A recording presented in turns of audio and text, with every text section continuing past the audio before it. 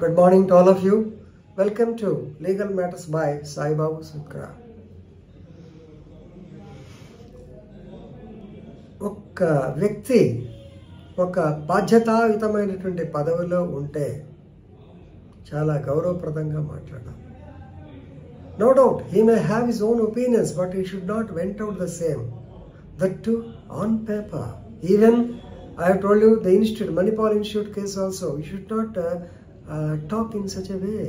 And you should not give orders which irks or which lowers the authority of the courts also, Supreme Court. Here, the in-charge Chief Information Commissioner, please remember, in-charge Chief Information Commissioner, he has passed certain derogatory remarks against a judgment given by the Honorable Supreme Court of India in 1993 regarding payment of the so-called salaries to Imams.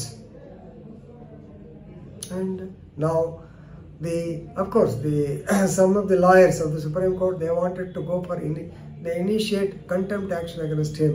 Therefore, you may be knowing, according to the Contempts of the Court Act 1971, permission from the Advocate General, consent from the Advocate General is necessary to proceed against any government officer. Right? Office of important, definitely they need permission. Now coming to the particular point. So, the advocate on record, Mr. Aldanish Rain, he sent a letter to the Attorney General. Who is our present Attorney General? Not K.K. Venugopal. Please remember, he is K.R. Venkatramani. He is the male person, R. Venkatramani. So, the advocate on record, Aldanish Rain, he sent a letter to the Attorney General to give consent to initiate contempt of court action. So, against the in-charge Chief Information Commissioner, he is Uday Madhukar, for allegedly making remarks on the Supreme Court. So, what happened? Let us better know. The in-charge, Chief Information Commissioner Uday Madhukar. So, while dealing with a RTA petition on 25/11/2022, he observed that the Supreme Court judgment of 1993, that is All India Imams Organization and another, All India Imams Organization and another versus Union of India and others, 1993. So the judgment is violation of Article 27, wherein it was observed that the taxpayers' money should not be used to pay the so-called or to favor any particular religion. So very recently, pastors, their salaries also increased. So definitely it became a complicated issue. Now, actually, what is the RTA question? Better to know first. The question which came before the Chief Information Commission is whether priests of Hindu temples were given the salaries like imams or not. So this is the question. For this, the Chief Information Commissioner commented that giving salaries to imams, please remember, and others in mosques, it amounts to betrayal of Hindus, because you are not going to anything to the priests in the Hindu temples. So why should you pay to the imams? So Information Commissioner apparently said that the apex court asked to pay the emoluments to imams in the country. So if you go to the case All India Imams Organization versus Union of India. So in this case, the Imams filed a petition before the court for enforcing their fundamental rights against exploitation by the boards.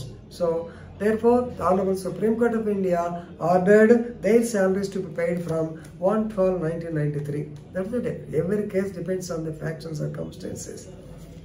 So please remember. So here, not only the comments, the Chief Information said that, Commissioner said that the Supreme Court's judgment in that 1993 case is against to Article 27, against the spirit of the Article 27. But he also said that, suppose, take the example of Pakistan. Pakistan was born along religious lines. So they can give the salaries to the imams. But whereas India, it's a secular country. We don't have any religion. Then why should you pay so-called amounts to imams and mosques people. So please remember. And he also marked a copy to the Ministry of Law and Justice. So requested them to take suitable action. So either you pay to Hindu priests also, otherwise you refrain from paying to imams also. This is what is the observation of the Chief Information Commissioner. It has irked the legal fraternity. Actually, it is a comment, adverse comment on the judgment of the Supreme Court. The judgment came in 1993, not now. You have to follow the judgment. If you have gone through the facts and circumstances or the entire judgment, you should not have liked that. So his impression is that Hindus are being marginalized. Hindu priests are being marginalized. What is the discrimination? Is it not against Article 27 of the Constitution of India? That is the opinion. So therefore, please remember, whenever you are in a responsible position, you should not lose your tongue. So that's why respect the law, respect the judgment. You have got any grievance, yes, you go for appeal or you go for revision. That's all. You cannot comment like this. So this is what you have to learn after reading this particular incident. Okay. With this, I am concluding. Thank you very much.